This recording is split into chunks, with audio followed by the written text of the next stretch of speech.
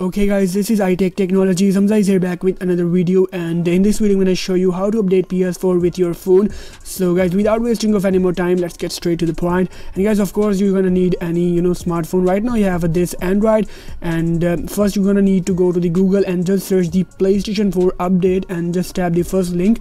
So this is the link from the official PlayStation, and guys, this is the legit way. If you use this method, you will not lose any of your data. So yeah guys, when you open this website, you have this kind of interface, and when you scroll down you can see we have two options, and the first one is, it says a PS4 update file, and the second one is a PlayStation 4 installation file. So you're gonna need to download this PS4 update file because we are updating the PS4. And guys, if you download the PS4 installation, you will lose all of your data, so make sure you download this PS4 update file.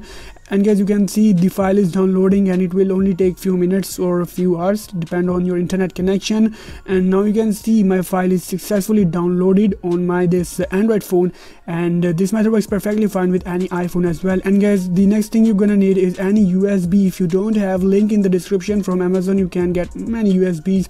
Right now you have this 16 gigs of Kingston USB. And guys, the next thing you need to complete this process is this OTG adapter. It depends on your phone. If you have a Type-C port, then you need this adapter, or if you have a micro USB, then you're gonna need this OTG adapter with micro USB.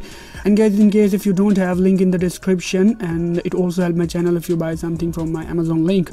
Okay, the third and last thing you're gonna need is this micro USB cable. And guys, make sure that you have the legit one that compatible with your PS4, because sometimes some micro USB cable, they don't work with the PS4 for somehow.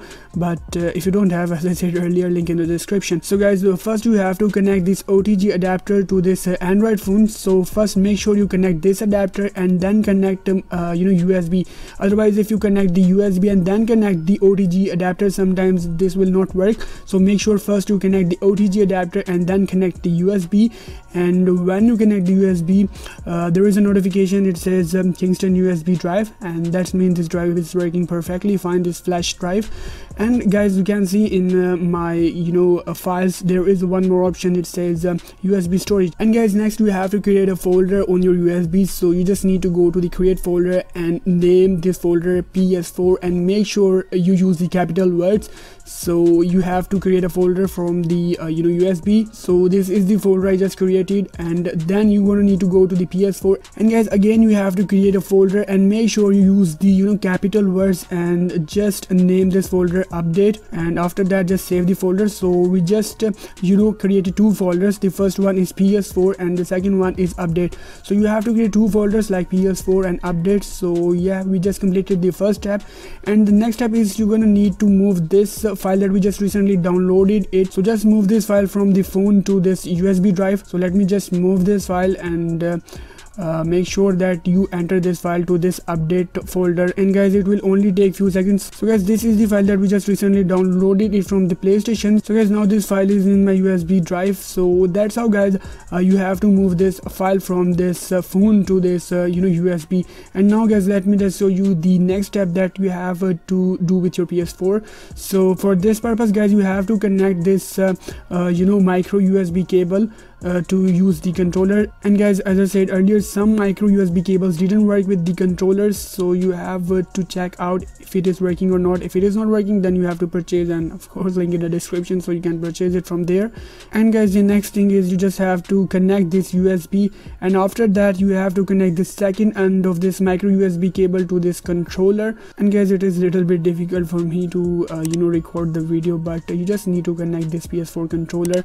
So guys, now what you have to do is you just need to hold this button until you hear the second beep. So you just need to hold this button for almost 10 seconds until you just hear the second beep. And guys, when you heard the second beep, that's mean your PS4 is in safe mode. And let me just show you how the safe mode looks like. So guys, it says connect the DualShock 4 controller. So let me just press the PS button. And guys, now there are many options, but you have to go to this third option where it says update system software. So just tap the enter button. And guys, now there are three more options, but you have to go to this first one where it says from the USB, and just tap OK.